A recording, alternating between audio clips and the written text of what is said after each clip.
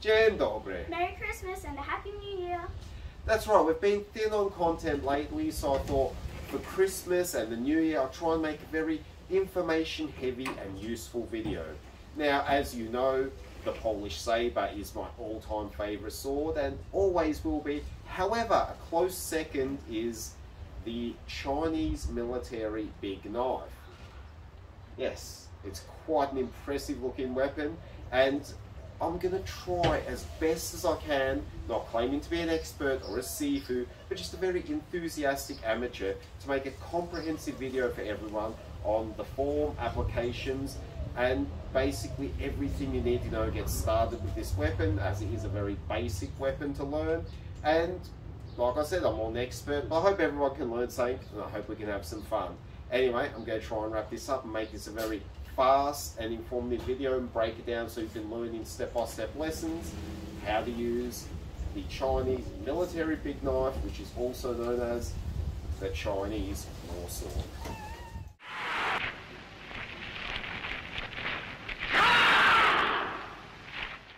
As previously stated, the Chinese military big knife, or Wo Dai Dou in Cantonese, or Wu Da Dao in Mandarin, and I ask forgiveness for Chinese listeners if my intonation is incorrect. It's been a while since I spoke those languages. Is my second favourite weapon.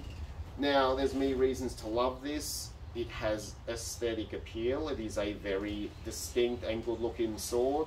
It also contains so much, just punch. It just cuts through tatami very easily. It has a lot of chopping power.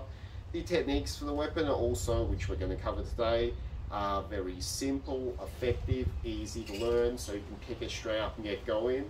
And it has quite a storied history, and as I'm not an amateur historian, and I'm not going to pretend to be, you can look that up yourself, because I'm going to try to pack as much into this video as possible, purely about the technique, and we'll get started now with the basics which you'll need to know. Just for those who are unfamiliar with Chinese martial arts or martial arts in general, and then we're going to get into learning the form step by step with applications. Hope you enjoy. Alright, the very first thing we're going to talk about now is footwork, or more specifically the stances used in this form. Now, these aren't all the stances used in Chinese martial arts, just the ones particular to this form, so I'll cover them briefly. The first is the most basic, everyone's familiar with, the horse stance.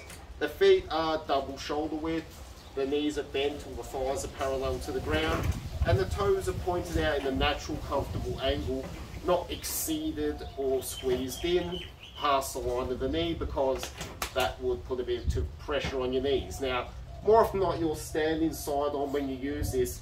For obvious reasons, you do not stand like this in front of someone, and the height of it can vary on what you're comfortable with, and naturally when you're fighting, especially with a weapon, the stances are often kept high and loose. The second stance is this front stance, or mountain climbing stance. There's numerous names for these. I'll just use very common words to describe them. It's comparable to a lunge in Western fencing. Now, basically, your knee does not exceed the point of your toe in this plane, because if you go past it, not only does it put strain on your knee for just day-to-day performance, but it also makes it hard to withdraw. So here we are. The back leg is straight, you're pushing forward with it. You push with the ball of the foot in all these stances, never with the heel. Some people, for some reason, think traditional stances involve pushing with the heel. Like I said, it can be as high or as low as the situation dictates, or as you're comfortable, but the structure should remain the same. The third stance we're going to cover is the empty step, false step, cat stance, whatever you wish to call it. Essentially, all your weight rests on one leg, the other leg just hangs there. It's more of a defensive stance. You might pull your leg back, you might prepare to go off of it, but it's just a position you hit.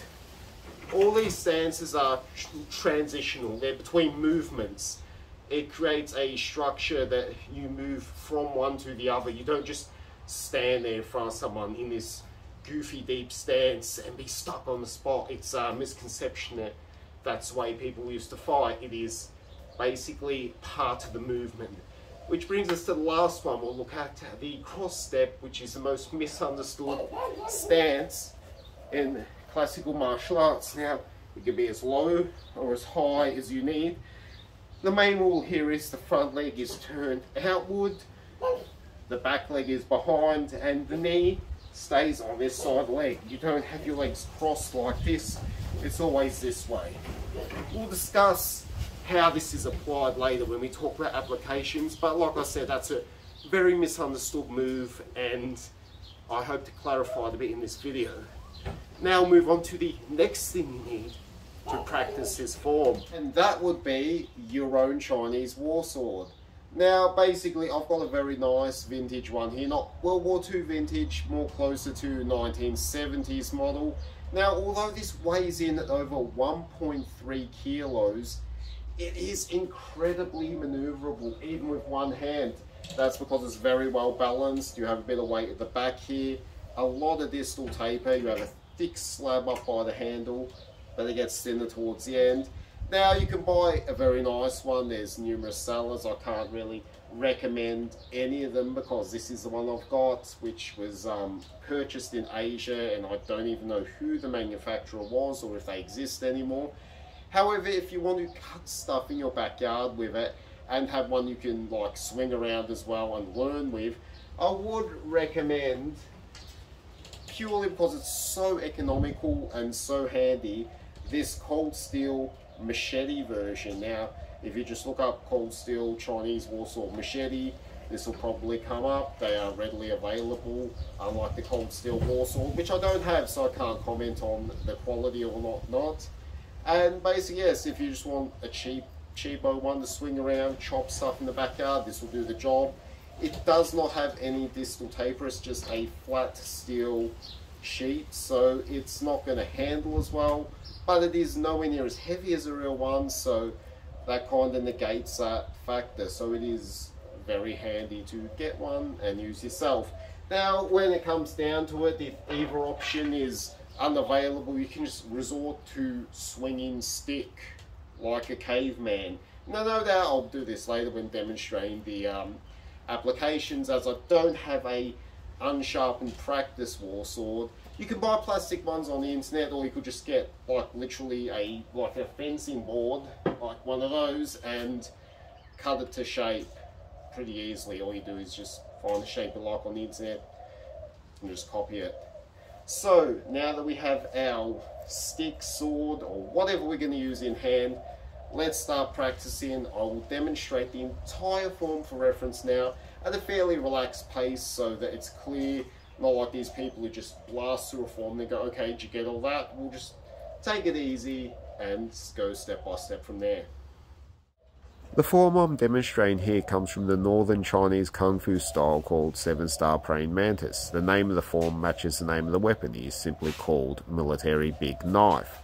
Now this rather unpoetic name matches the unpoetic movements, which unlike some other forms are not flashy, flamboyant and dance-like. They're very basic and rudimentary. It's worth noting that if you practice this at a more frantic pace and make the movements flow together rather than the stop-start and gentle pace I'm doing here, you can complete this form fairly quickly as it is rather short. It's also worth noting that if you have access to more room, you can make the steps longer, advancing and retreating over much more ground, or if you have less space, you can make the steps shorter and basically stack them on top of each other to save space. If you have a katana but no access to instruction, although not as refined as katana techniques, this is definitely compatible with that weapon as well. And here I make a mistake, but since we had no light and my wife thought it was funny, I didn't do a second take. The most logical way to break down this form for purposes of learning it is into lines, as in you start, you go up, that's one line, you turn around, come back, that's another line. This one you go up and back 3 times, so it is 6 lines, so we'll have 6 basic lessons. So we'll get right into the first line, the opening. Now, you stand relaxed. The sword is at your side, quite obviously sharp edge facing outward. How you grip it's up to you. I prefer between the thumb and middle finger. with the index running down the handle, but you could have it grip like this between the index and the middle finger, or this way if you please. Not very important. So we're relaxed and ready. You come to attention, stand up straight, puff your chest out a bit, fist gets chambered, concentrate, look which way you're going. From here, we turn, lower in it, and grasping towards the top of the handle, up here at the guard with our right hand, allow the tip to drop, take the back with your other hand, and sit back into that empty stance while raising the tip till the sword is held pretty much directly in front of you in a vertical position. Now, this bears saying, when you grip the sword, don't hold on to it with your hands like this or too far like this. Line it up so that the V made by your fingers naturally go together. This sounds pretty obvious, but it bears in mind that anytime you're holding onto something with two hands, having this natural V between your thumb and the rest of your fingers lined up will give you the most comfortable grip. Now, the handle is rather wide, so after a bit of experimenting, you'll find which width. Obviously, we don't hold it close together, but some people hold literally over the actual ring. Others hold right up at it. I sort of hold right up at it, but each their own. Depends on how big the old hands are, and the mechanics of your swing will basically feel easy or harder depending on the width. Experiment for yourself. First position. The second position, we throw out a very short tempo-like cut by stepping forward into the front stance, doing a bit of a lunge, and you push forward with the right hand and pull back with the left to strike out. From here, you turn the hands over while raising them slightly to chamber the sword for the next strike. The back foot catches up to the front foot and you strike out as you sink your weight, chamber it again, lifting it, and then step forward again into that front stance as you strike out. The mechanics of the strike are pretty simple. Besides throwing it forward with this motion, you're also, as you chamber for the next strike, you always raise it up a bit. As you do so, your chest rises, your stomach relaxes. Then as you cut down, your stomach closes a bit. You tighten your muscles, you pull down with the lat muscles and put a bit of weight into it. Now we don't overswing all the way down here. You stop the swing. Then we repeat the very first motion. Drop the tip, rise the tip up. Again, push forward and pull back for a shortcut. Chamber it, catch the leg up. Second cut, chamber it again. Catch the step forward to a front stance and weight down and hit hard. So basically it's the same three cuts, which are very important, repeated, and that's the first line. And it's worth noting too, for safety considerations, so we've started in this position, we've struck out, you chamber it, you always do that with the leg to the rear. We never chamber it this way here because you might catch the leg. So I'll slice down, flip it over to recycle for the next strike. I don't step forward too early into it as I flip it over. Also, I don't walk in this way here. You catch up very close by. So here, we've chambered it, caught up afterwards, struck out, chambered it, and then as you step forward, come down. You never step into your own rotation for obvious reasons. You do not want to cut your leg.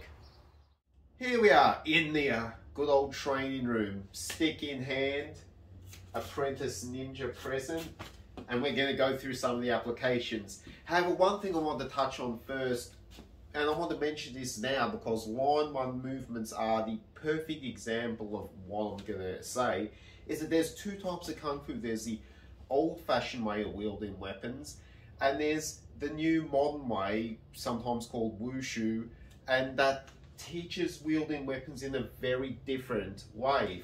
And the line one weapons movement is exactly a perfect example of what I'm talking about.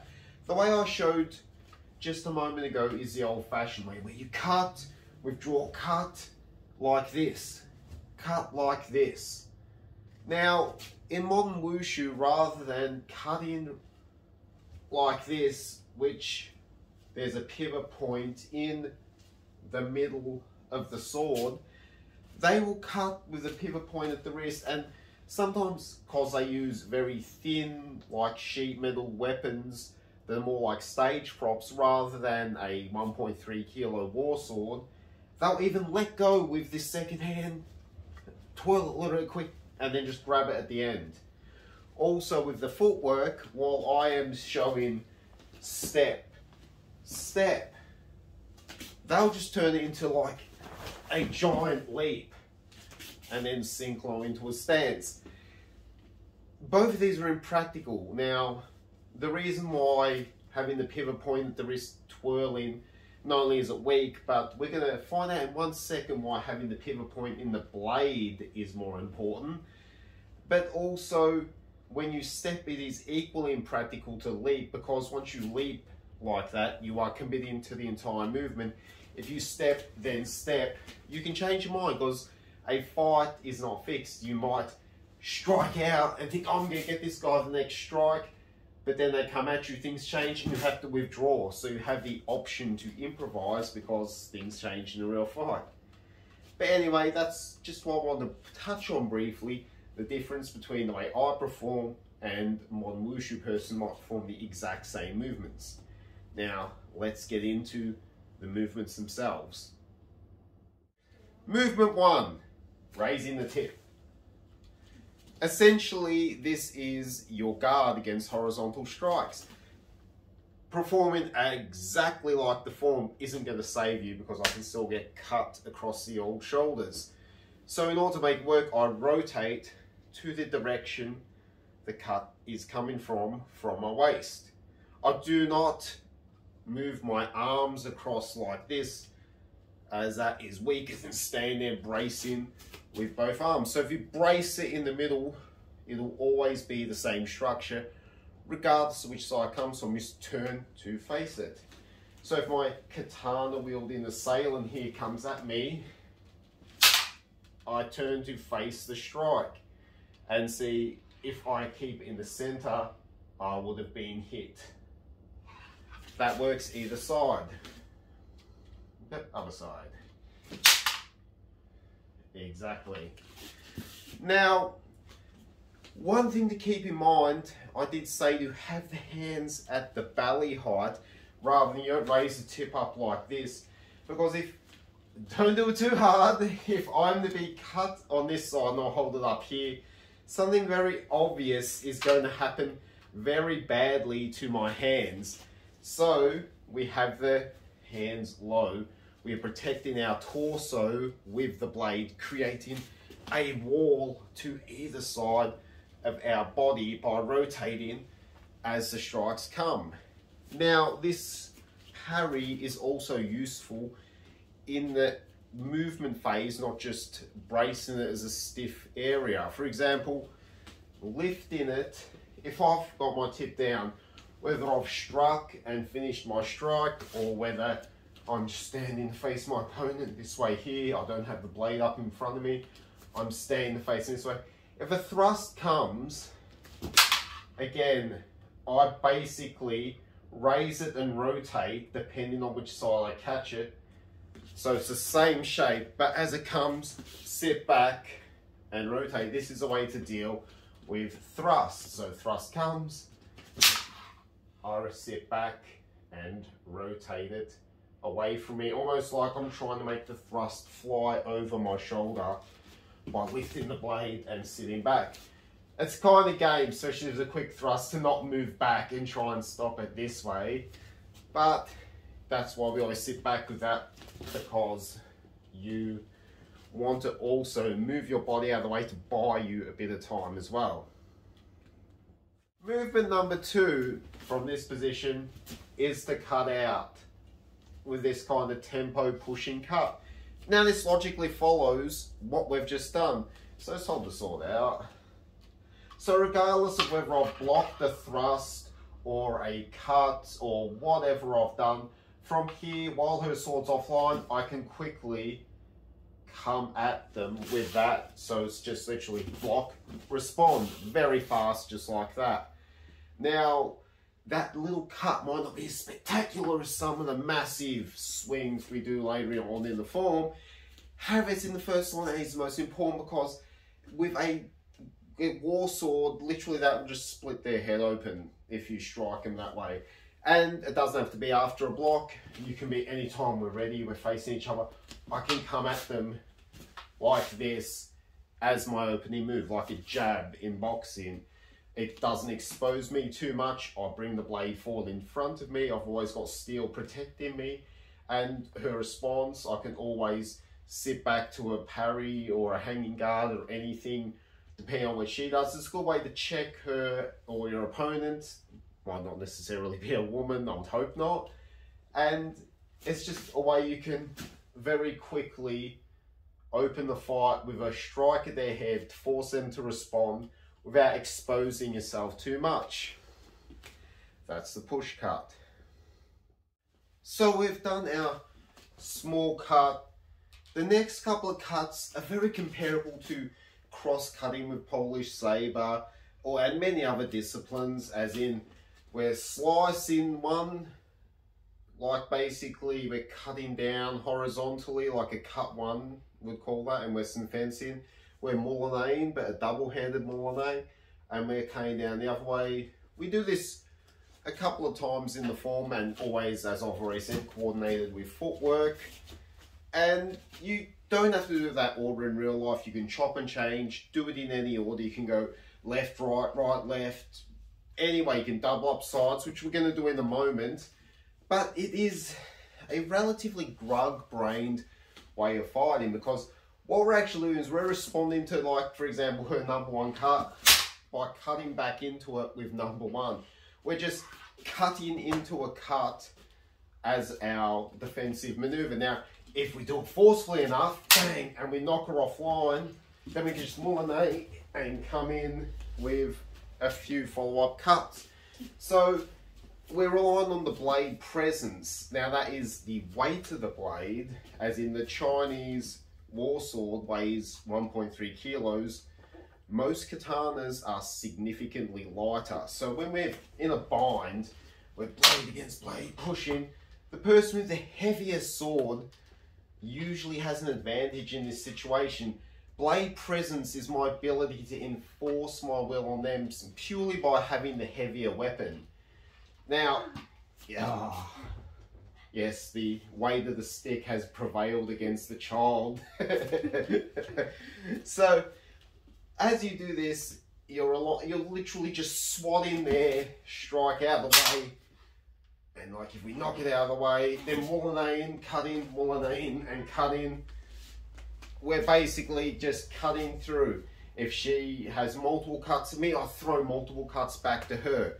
It is a very, like I said, it's a very simplistic method, and it relies on having a heavier sword and just always going forward and always exercising power and crowding your opponent with just cut, cut, cut, cut.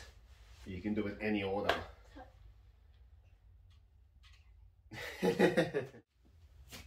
However, what if she's been hit in the gym, or she's brought the heavier sword to the sword fight, and I can't just swat around like, suddenly I'm finding, whoa, I'm being overpowered here. She's doing to me what I've been doing to them. Well, this is where it's important to keep the pivot point in the middle of the blade, rather than just doing the wushu twirl, comes into play. Now, this is kind of this is a bit more subtle and less like grug brain than what we just done, as in if we're here and she has more force than me, and if I collapse she's gonna get me.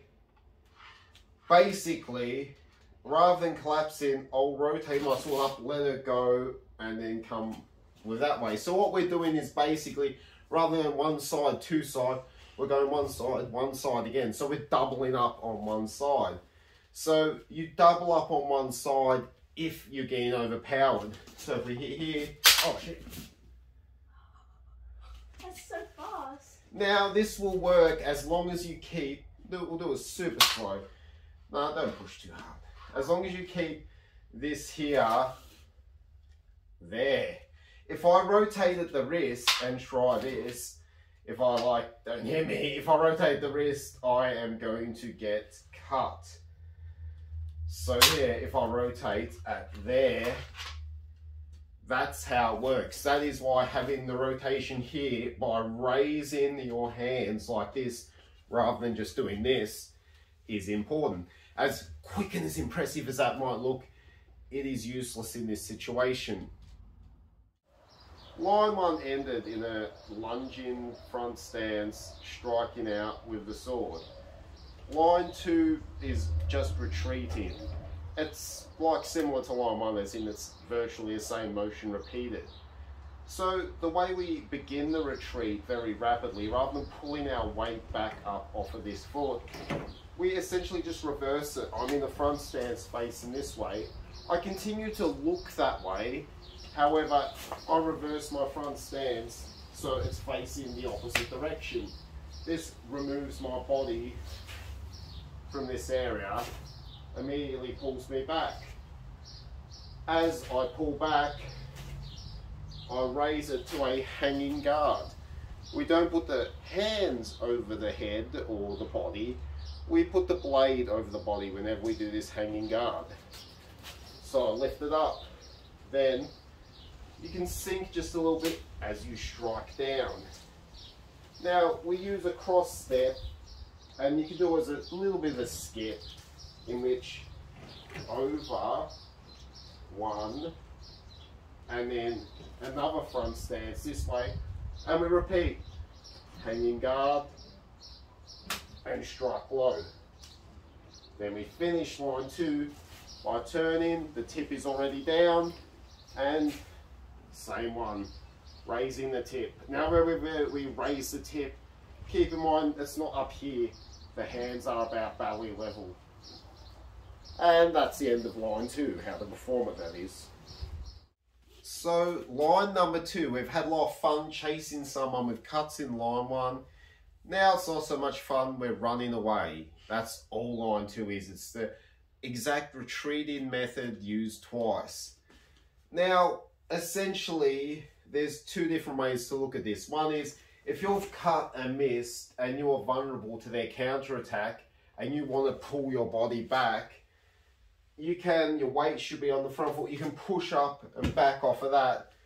One very way to quickly retreat a bit and get yourself some ground back is to basically reverse the stance and use the rotation rather than trying to pull the weight back that way. So that's what we're doing here. So I've come under pressure, so I'm guarding high as I pull back. Now from here, if I'm under pressure, I can try and sweep and go at them, but there is always a danger that she can disengage and just come at me still.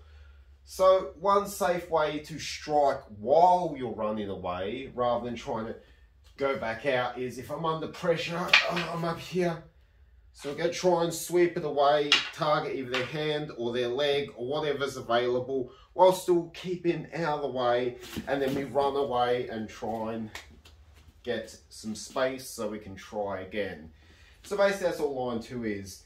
It's a method of running away while attacking, because if she's in a deep front stance, yeah, like lunge out, here her leg is going to be more accessible than her body. So usually just going for their leg, and that also stops them chasing you if you manage to wound their leg. Even a slight wound on their leg may slow them down because essentially here we're getting out of the situation by running away. So we begin line 3 in this position we should be familiar with now. We start same as line 1 by going to a front stance and doing that pushing cut and turning over to prepare for another strike. However, this time the strike is slightly different. Rather than projecting out this way, we have the hands almost fixed, and we basically, instead of catching up, we step around while bringing the blade down here using more shoulder than like hand motion. We're not doing this. We got it down here. Once we're here, step behind with that cross step, draw it in just one continuous circle over, and then bring the weight down. As you bring it, you can extend the abdomen, raise the shoulders, and then boom, just sink and put a bit of force on that strike. Then we take a little shuffle step like this, just front foot, back foot. So we start and end in a front standstill. So we've done our big shot. We do that as we do a hanging guard, and then without moving, rotate it over the head and cut directly horizontal at neck level. We don't cut like this or like that. We throw it out with the arms straight for maximum reach. So from the front view, that would be a hanging guard. Once again, not this, but this. Rotate over the head and then cut at neck height this way, and we should end just this part, this side of the center line, not in the middle, not all the way over here. We're not over swinging. We're just cutting to basically almost in line with our opposite shoulder, and that is the end of line 3. So line 3 has 2 combinations. The first one is exclusively for dealing with a long weapon.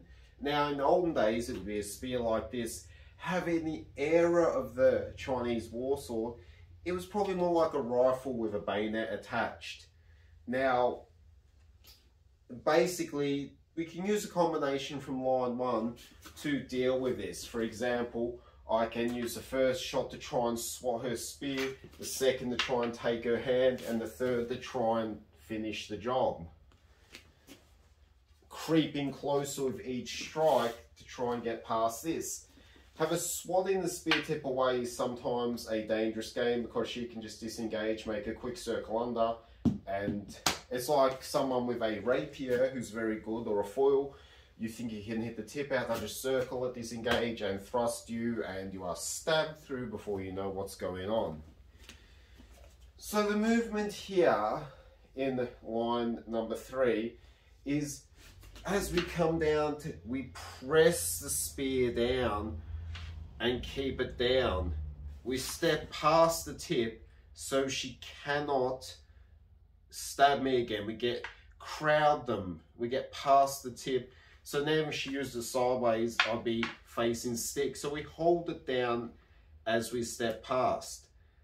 Now this is a little bit tricky, a little bit risky, but if we get to their back and we're past the tip, we use that momentary opening to turn right around, raise our sword, and have enough strength to basically come down as hard as we can and finish the job. So turning your back on an opponent is, in a movement, is always risky. However, this way here, we're trying to press the tip and walk past the actual danger area in front of the point before we do it.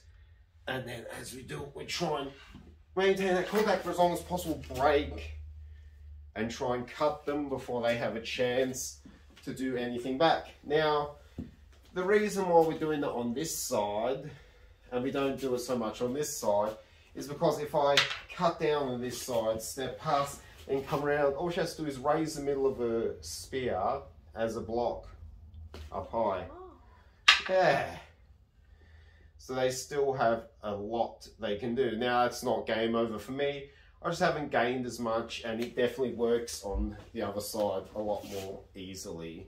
But still, turning your back's a high risk move, so you gotta really get this one right. And yeah, that's basically the movement in action.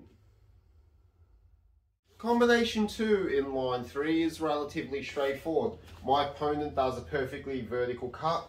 I crowd it a bit, allow it to slide, and then strike horizontally at my target of choice. It could be their head, neck, shoulder. Either way, I'm going to open their brain, maybe make their head bounce off, or at least remove their ability to use one arm depending on what I hit. Now we step forward a bit simply because her like ideal area of power is like here.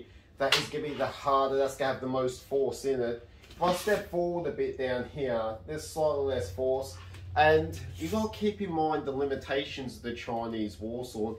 It is short. It is shorter than the katana and many other swords, where you can see the blade that goes past the handle. The handle, like, it's a long handle, but the blade you work with is shorter and more for chopping.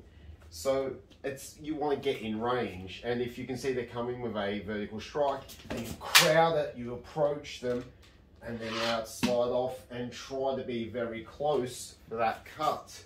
It's a lot better for this, like, considering the length of the blade.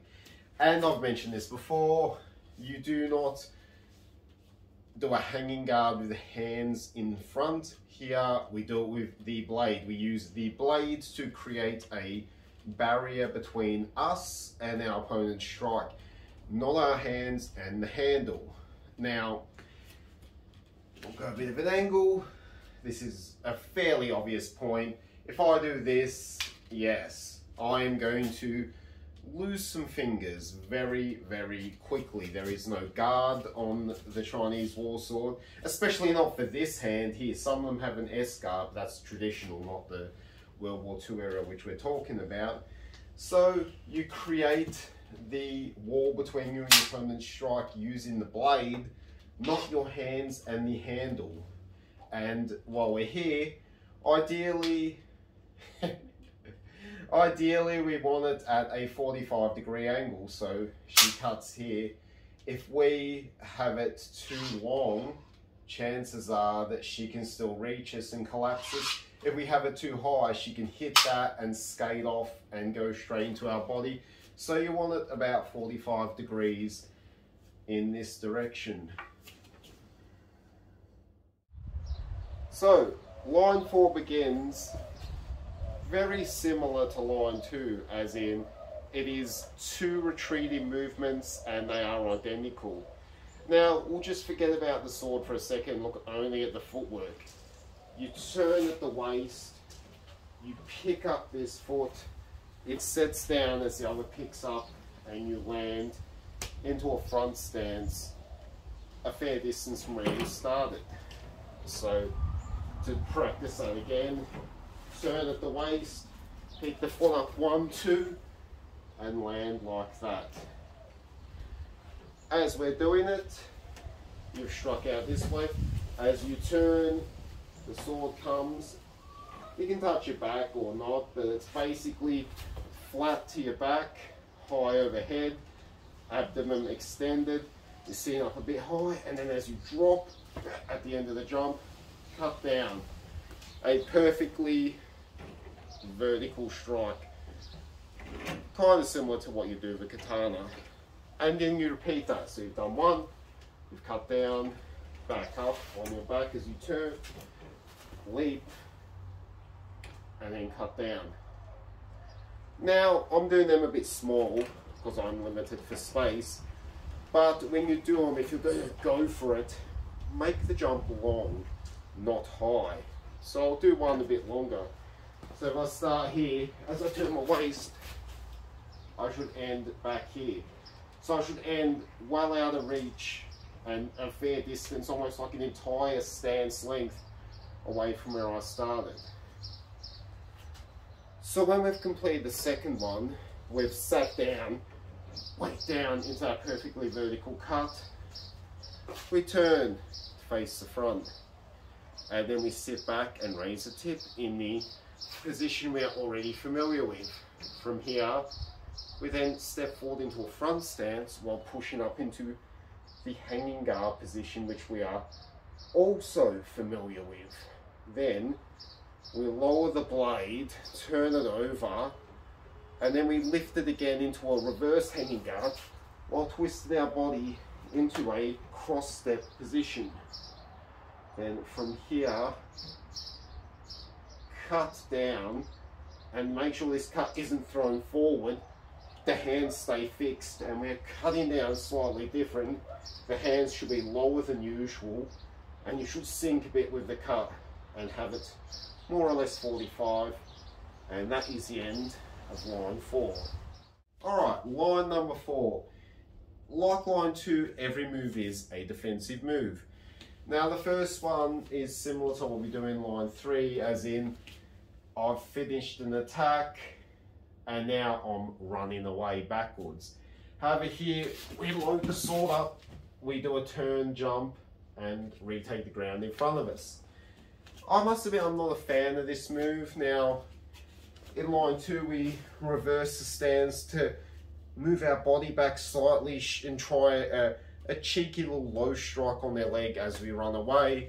In this, we are basically just leaping out of the way and then just retaking the ground in front of us, whether we're contacting them, their weapon, nothing at all, just basically pointing our sword out in front of us. We basically, as soon as we hit the ground, we're coming down with a powerful strike no matter what. The reason I'm not a fan of this movement so much is because, for obvious reasons, you turn your back on the opponent. Now, all the movements in this form are just ideas. They're on the table for you to take or leave as you will. This one I probably won't take so much, but obviously the creator of the form thought it was a good idea because they put it in there twice, because you repeat that twice. So rather than running away, you're ripping your way up and jumping and turning to retreat straight backwards. Now, I said to make the jump long rather than high because you minimize the risk of turning back if you're moving away from them super fast, jumping back that way. But still, like I said, it's not exactly my favorite movement.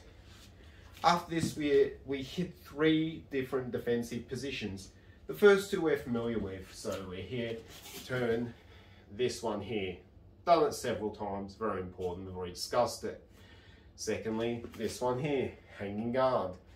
We've done this several times. Again, we've explained it already. The third position is this one here, reverse hanging guard in a cross step. Now we just hit this position. However, in real life, you'd move a slightly different way to get to it. Now, why are we doing a reverse hanging guard? Now, obviously, when my opponent and I are fighting, not every hit is going to land. So if I've missed with a shot here, if my tip is below my hands and they're coming at me from this way here with a horizontal shot, lifting up might not be quick enough. I might not be able to get this in time, especially if they come past my tip as they're swinging. I can't get there to protect them, and that will not end well to me, as you see. So if my hands are lower and then my tip and they're coming there, raising my hands and catching it this way is a quicker movement and gets me there. The tip does not have to come up. I lift my hands and catch it this way here. Now, obviously, we do the cross step here because, if you can imagine, I've cut and missed. They're coming at me this way, that's too slow, I'm doing this. This movement here is not 100% strong, so we'll step away with our back foot like that, and then you can come back or do whatever. So when we're here, if our legs are relatively apart, if I want to go that way, if I go one move, this leaves this leg out. So if I want to move my way back this way, if I go this way, that leg, it's one move, rather than having to go 1, 2.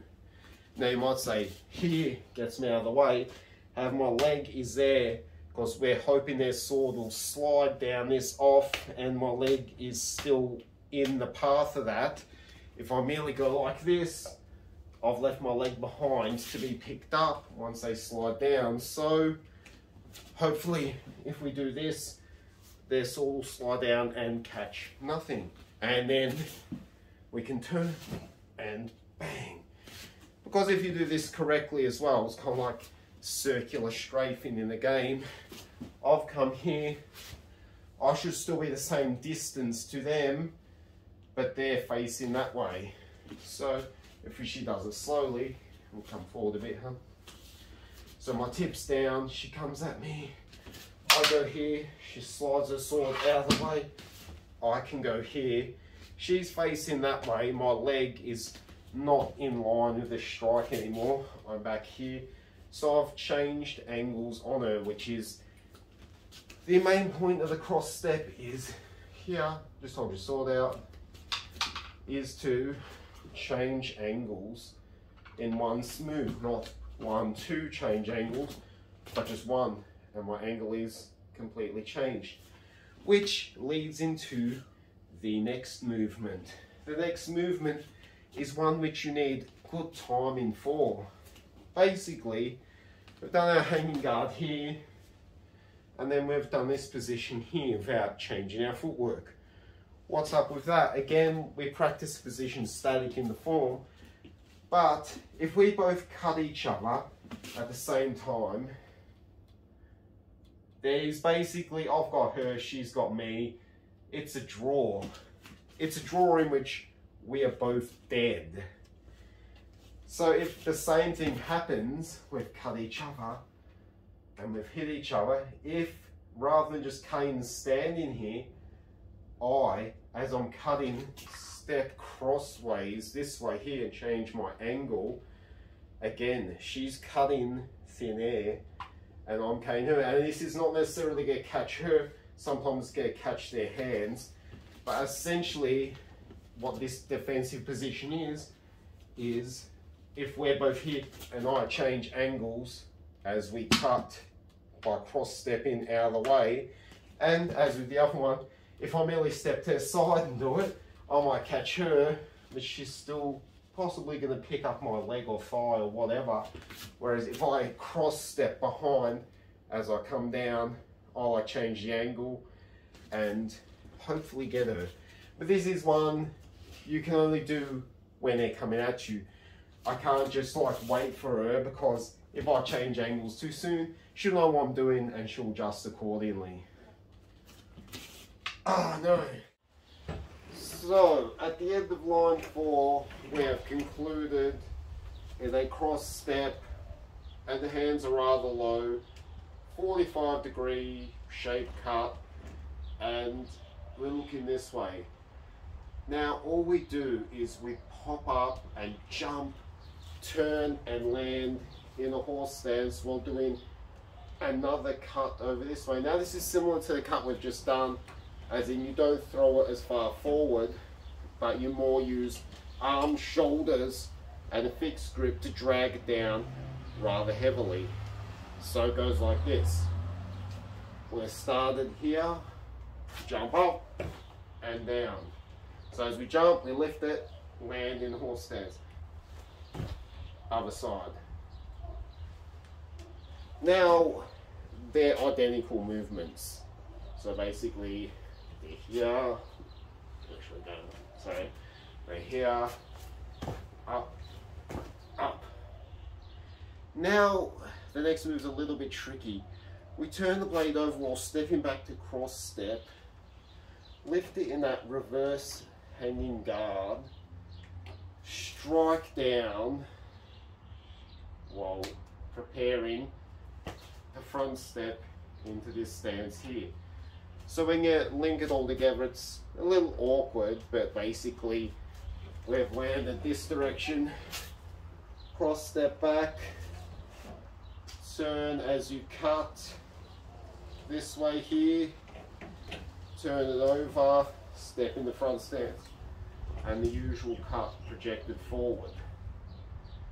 After that, we tuck up, repeat the same process that we're used to from line 1. Then we turn and we're hitting that vertical guard position, but now we're facing backwards to where we started.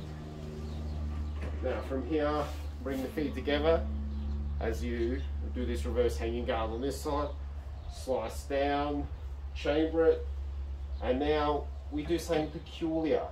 We step and put our weight and power more into the offside cut and project that forward in this front stance facing backwards. So to recap that, we are facing this way, vertical guard backwards.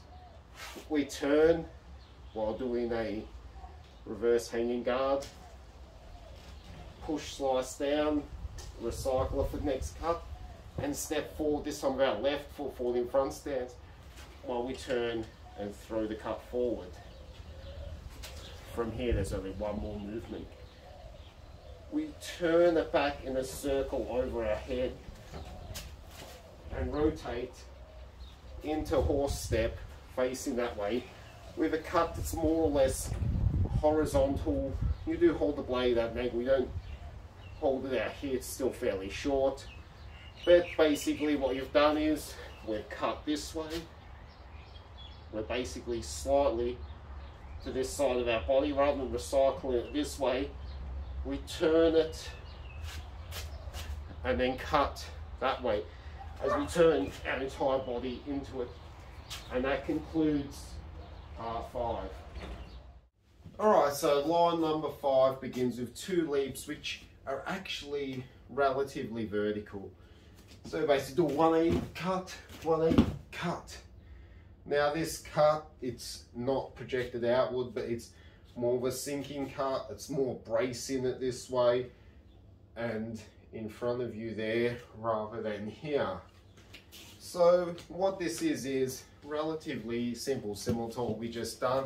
Basically you're ready, the other person's ready, they come at you, you just cut with a jump to the side. You're trying for them to go that way, you're trying to change the angle. So if my opponent's over here, if my opponent's here and I'm here, if I try and cut this way, it might not do much good. But what I'm doing is I'm jumping this way, trying to cut as well as still keeping some saw between me and her to try and keep my base covered. Now, although we do a 180 in the form, that's the most exaggerated version. We don't have to do that far. So it's usually from this grip here. If she comes at me, I just jump this way. I can jump all the way over here. It's basically just a way of when someone's pressuring you to change the angle with a single leap while throwing an incredibly aggressive cut towards them. After that, so we've done cut 1, cut 2, we sit back here and we basically do the reverse hanging guard combination. It's only slightly different. Here we are basically hitting the reverse guard while stepping back, chambering and going forward again. It's just a variation. All the movements work the same as previously stated. It's just a different combination. Then ready, we go through 1, 2, 3 cuts from line 1, same thing. Then we do something a little bit curious. We basically change to doing this one, however with our left foot forward. While we do that, well, it functions exactly the same way. However, sometimes when we're fighting, we might do a passing step backwards and end up in a left-handed stance. So we just practice this at least once so that we're familiar with fighting from the left-handed stance. So we go 1 back to here. Now the functionality of this is exactly the same. So we've gone here, we practice the hanging guard on this side, We basically practice striking as we tuck our leg. Then we practice something a little bit different again. This time, right where we end most of the combos with stepping forward with our right leg and putting the weight and the power into this cut. All we're doing here, all the movements work the same. How we're practicing basically passing step, as it's called in fencing. What a passing step is if I lunge this way here, I get a certain amount of distance. However, if I lunge with my opposite foot, I get that much distance. It's a different move. So we're going 1, 2 many times. Here we're going 1 and then lunging with the opposite foot. Why? Because you should be able to, if the situation calls for it, do a passing step lunge, because that's all we're doing here. And you can mix and match. For example, if I cut this one here and chamber it, and they're retreating by seeing an opening, I can do a passing step rather than just going 1 as we've previously done. And here, I can just passing step to make my advance so much more. Pretty simple stuff.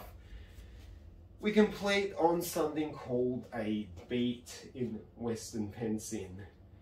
Now, what this is if my opponent has their sword out and they are not doing anything at all, this one starts from this side here, but basically, yeah, have the tip pointed at me. I basically beat their weapon out of the way and attack immediately. Now, the way this works is we do a similar thing where we do cut into cut, try and beat it back. But the way a beat works is I try and hit their sword as hard as I can out of the way and then use that opening to hit them. That's what a beat is. You break their guard by swatting their sword away. The first shot is not necessarily aimed at them, but at their sword. So if she has her sword up again, yeah, so I must follow the beat immediately, because there's no point beating her sword out of the way. I won't do it hard this time, I swear. If I beat her sword out of the way and go ha ha ha and then try something, she's going to be ready. So the beat must be followed immediately. And we usually follow the beat by just continuing the movement. If you go 1, 2, it's not as fast as 1 and hit them. So that's how beat works. That's scary. Well, not for us. We're just playing around in our front room gym with some wooden sticks, not as swords. Line number 6, lucky last. So we've concluded with this powerful horizontal cut here. Look, I'll try not to trim too much of the old grapevine, but we turn by again rotating the entire body into a horse stance this way while throwing the sword around, circle overhead and cut. Now this is a very hard move to do, slow. Do it properly. So we've cut here as we go, like that. Basically the first circle precedes you and then you sink into the second circle. The first one we reach out, the second one, again it's not as far projected, it's kind of tucked and really braced hard. From here, look this way as you return to this reverse hanging guard. Now this is subtly different than what we used to do. We're in the cross step. Pull the foot back as you slice down, and then momentarily after you pull the back, step it forward again to sink the weight into this projected cut. Now we return to the position you're very familiar with. Pass it back to the grip at the start. Stand up straight. Get ready. And relax and ease. So that concludes the actual form itself. So, lucky last, line 6. We've concluded with a beat on this side. Now if you notice with that beat, we use the back the blunt end of the sword to knock it out of the way and then cut. Now we just do another kind of beat where we use the sharp edge and cut, but the principle remains the same.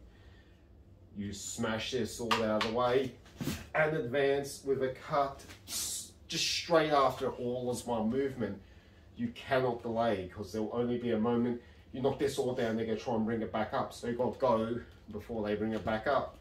So we've turned around, we've done our beat, we've retreated, practicing the hanging guard again. 1, 2, 3.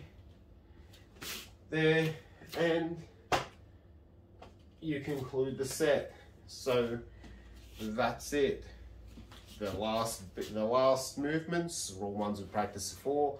You're doing hanging guard, cutting, exactly the same as we've mentioned, and just a little beat there. Super powerful one too, because this one you want to really rotate your waist and just bang. Anyway, those are the applications for line 6, thus concluding the form itself. Well, there you have it. We've come to the end of our very first attempt at a long form tutorial video. Like I said, I don't claim to be an expert or a Sifu or some world-renowned authority. I'm just a very enthusiastic amateur, and I watch a lot of other amateur people on YouTube and enjoy their videos and learn from them. So I thought, you know, before we get back to our usual shenanigans of just slicing stuff up in the backyard for fun, we should at least try and do our own little video, try to share some of the knowledge we may or may not have, and I hope you've enjoyed and got something from it. Anyway, this is a part of the video where I usually conclude by slamming the shot of vodka and saying "Na zdrowie." However, considering the subject matter of the video, I thought I might change beverages this one time. I have this here I got from a local business, and we're gonna give it a try. Oh, it smells very pungent. I at least haven't been a full trader. I have got my Wiberowa shot glass here, so let's give this a try. Anyway, instead of saying "Na zdrowie," today I'll say "Ganbei." Oh, has a kick to it.